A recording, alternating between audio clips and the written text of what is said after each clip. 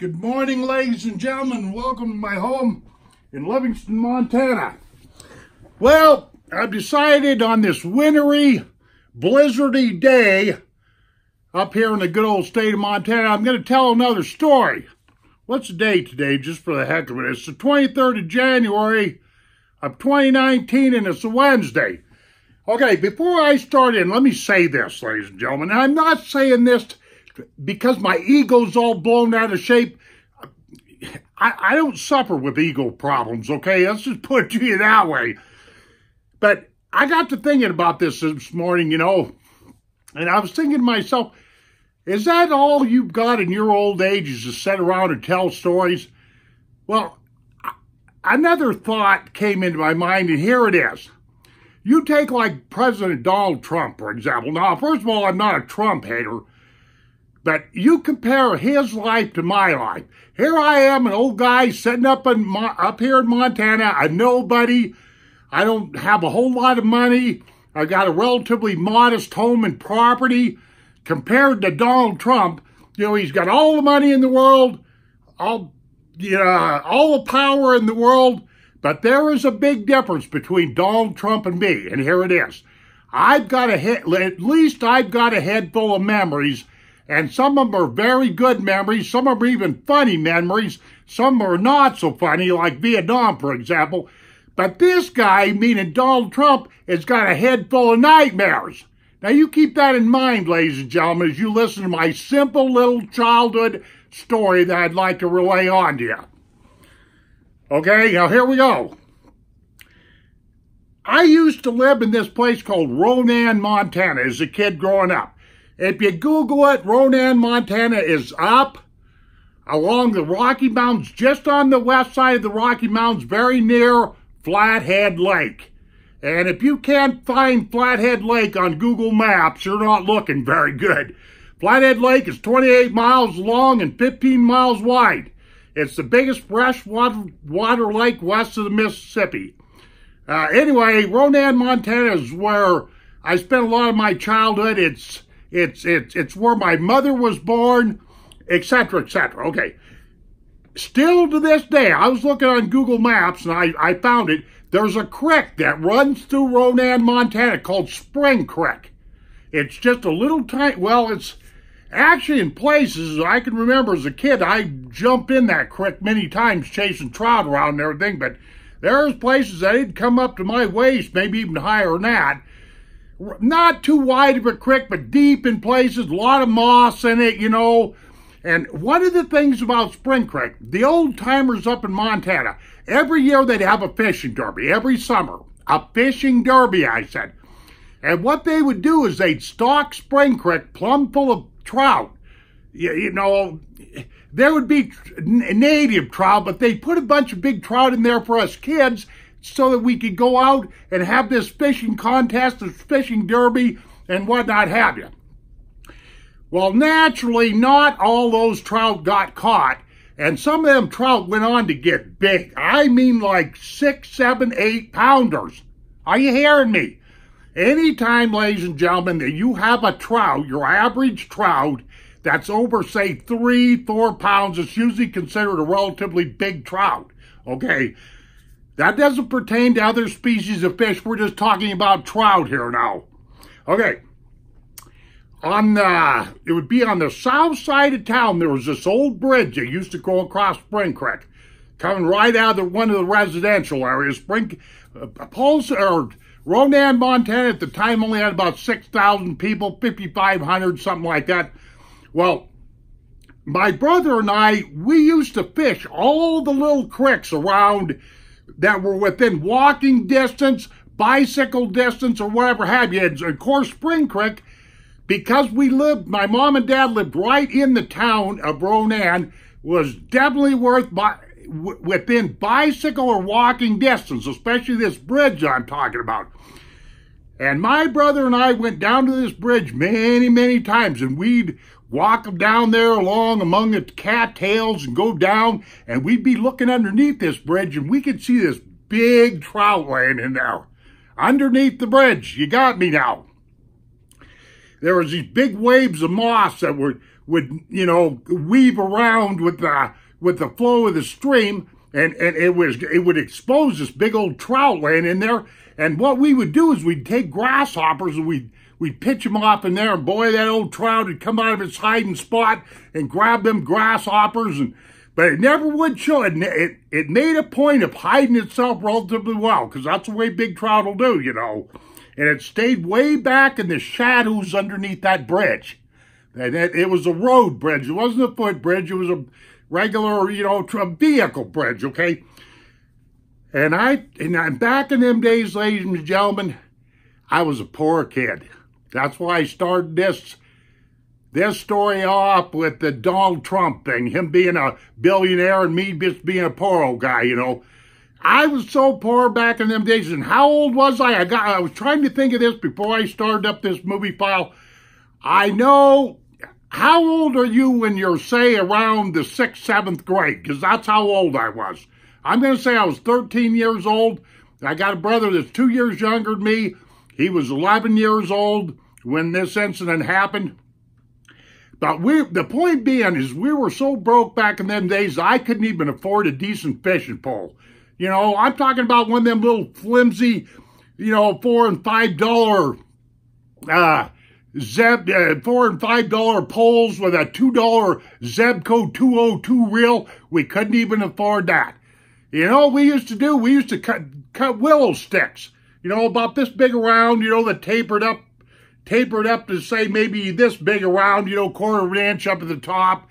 We cut these big long willow sticks, say 7 to 8 feet long, something like that, maybe 6 foot long, and we cut a notch around the top, and we'd take like, oh, you know, 15, 20 feet of monofilament and just wrap it around there. That was our reel. You follow me? This pole had no handle, no eyes, no nothing. It was just a willow stick with monofilament on the end. I know some of you are not believing that, but I don't care what you believe. I'm telling you the truth. But here we were, and Nick and I, that's my brother, we knew that where this big trout was hiding, and we really didn't have the gear to get this trout. We really didn't have the, you know, and so I racked my brains for 2 or 3 days trying to come up with some kind of a plan to put some iron in the jaw of that big trout. And the biggest problem that we had to overcome is that we couldn't afford hooks and sinkers. Are you hearing me? Between my brother and I, we didn't own one hook and we didn't own one sinker. Back in them days, you could buy a package of hooks, six snelled hooks with our leaders already on them for 10 cents. We didn't even have 10 cents. You could buy a little bottle of sinkers, you know, BB sinkers, a little bottle about that big, a couple inches high for 15 cents. 25 cents would buy you hooks and sinkers. We didn't even have 25 cents. So here I am. I got a fishing pole. I got a little piece of fishing leader, monofilament, you know, like I say, 20 feet long or whatever have you, but no hooks. That's the crux of this story. So I racked my brains thinking, how am I going to do this? And finally one day it dawned on me. I said, Nick, I got an idea. On that big trout that's underneath that bridge, I said, I think I know how we can spear him. Nick says, how's that? You know, we're little demonic kids there, you know, because, you know, we're wanting to eat us some fish, you know. I was raised on eating fish up here in Montana, by the way. But we surfed through my mom's sewing kit. All the old women back up in Montana and back in the day had a round tin, you know, full of their buttons and sewing thread and all that. You know what I mean, guys and gals? Sure you do. But we were surfing through my mom's sewing kit, and I stumbled upon a pretty stout safety pin. You know, a safety pin about this long. I'm going to say about 2 inches high. It was a pretty stout safety pin. And I opened that thing up, and I got to, you know, testing it. I thought, yeah, this will work. I can spear that big trout with this safety pin. Are you hearing me, folks? Or am I wasting my time here? I hope not. So I told Nick, I said, all we got to do is just go down there and tie this safety pin on the end of my fishing hook or on my fishing pole, And what we'll do is we'll take a big old grasshopper and spear it right on there, you know, impale it right on that fish or right on that safety pin and try to get him that way. And old Nick says, yeah, that's a good idea. Yeah, let's give it a try. So we go tearing down there. Now, we had to be very, very careful because that trout was very spooky. You couldn't go down underneath that bridge at all, or it would just go tearing off down in the lower 40 or whatever. You know what I mean? So I told Nick, I said, the best thing we can do, first of all, we went and caught us a big fatty grasshopper, great big old grasshopper. I remember that all too well. And I told Nick, and we were real quiet when we came up to the bridge, and we walked right onto the middle of the bridge, and we were on the upstream side of the bridge. And I told Nick, I said, all I'll do is I'll impale this grasshopper on this safety hook, and we'll just let it go right underneath there, and he should grab it. Let me tell you what. Let me tell you about it. I enjoy this. Donald Trump can't tell this story. Speared, impaled that big fatty grasshopper on there and let it underneath that, let it into Spring Creek, Montana, and let it go underneath that bridge. And there was the biggest explosion of water you ever heard. And next thing I know, I've got a great big willow stick full of trout. I mean big trout. And I fought with that thing and wrestled with that thing from one side of that bridge to the other and everything. And I figured, oh, I'm going to get him. I'm going to get him. And my brother told me, he says, Jim, I'll run around. There was a little trail. I went around one side, the right side from where I was standing. And he says, I'll go down there and try to help you get him in, you know, and all that. And I said, okay. So I get all excited, you know, and I'm pulling mine in the best I can, or well, the pole was kind of long, so I had quite a bit of leverage. And I get him up to the bridge itself was up off the water, ladies and gentlemen, like, I don't know, it was maybe like 4 foot, you know, because this creek didn't exactly flood out at runoff time in the springtime. And I'm like, yeah, but it was about a 4 foot drop from the bottom of that bridge, or where you stood on the bridge, to the water, 4 to 6 foot, I'd say.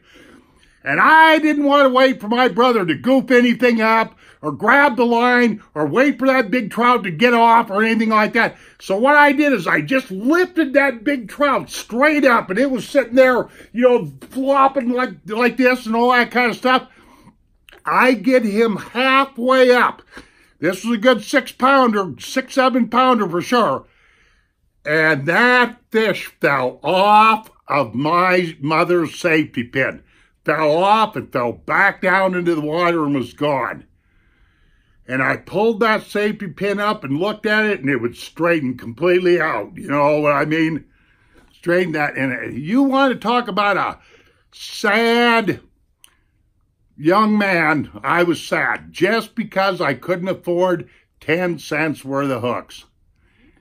But these were the kind of memories, ladies and gentlemen, that stick with a young fella, you know what I mean? I did not get that fish, but I'm sure glad for the memory anyway. Okay, now what I'm going to do, so you guys, well, it was really, really storming out there outside right now up here in Montana. I'm going to walk over here to give you a little meat, and I'm going to open up my front door, and I'm going to, because lately I made a few videos complaining about the weather being too fair up here in Montana. You know what I mean? Our snowpack is way off and everything, but it was snowing pretty heavy. It kind of let off. But I'm going to show you what it looks like up here in Montana when we got doom and gloom. You know what I'm talking about? When big fog banks move in Paradise Valley. Then I'm going to end this file. But that's my story. Okay, come on. Let's go look. Let's go check the weather, okay? Okay, go over here to my front door, which is right there. You might not be able to hear anything. Yeah, that old wind's really blowing out there.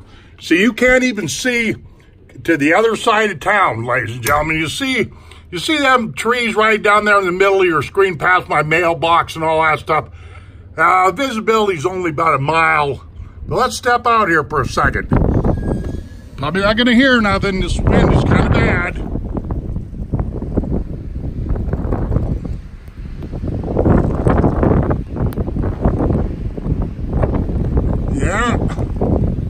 Anyway, anyway, okay, that's all there is to it. Let me come back in here, fall back in here. But that gloomy weather right there, that foggy weather is what creates SAD, seasonal affective disorder. And that's one of the reasons why people can't live in Montana, because SAD is one of the biggest problems that we have up here that causes suicide. Ladies and gentlemen, I thank you for listening to my story. We'll see you on down the trail.